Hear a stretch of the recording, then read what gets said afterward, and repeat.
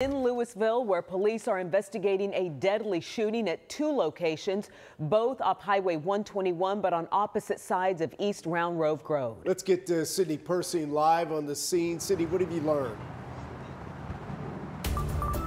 Well, Chris, right now investigators are still trying to find at least one person, possibly several people that were involved in this shooting. As you mentioned, there are two scenes involved. The first is right here where I'm standing. I'm in the parking lot behind Popeyes. This is where investigators say the shooting happened. You should be able to see the scene and the crime scene tape over my shoulder.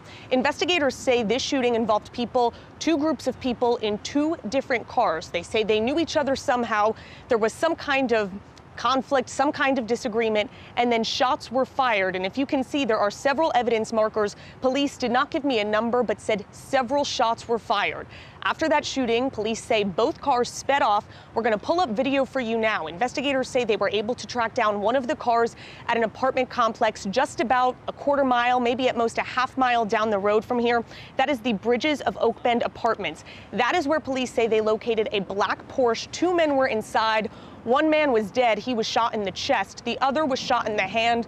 That man is alive and at the hospital. Police actually tell me that they were able to find that car because one of those two victims in the car called 911. Again, police are searching for that second vehicle. They say it is a Chrysler, at least that's what they believe right now, but do not have a specific model yet to share. There are a lot of questions as we come back at the scene live right now. You can see police are still trying to gather evidence. They say right now they do not have a motive for this shooting. Again, just that there was some kind of altercation. Still looking for the people in that other vehicle. And I do want to mention before we go, outside of the Popeyes, there are two businesses here in the parking lot. I went into both of them.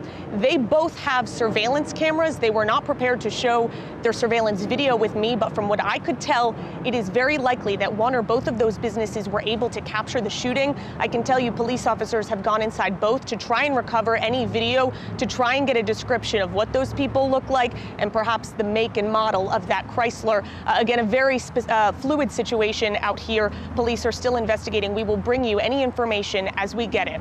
Chris, Izzy.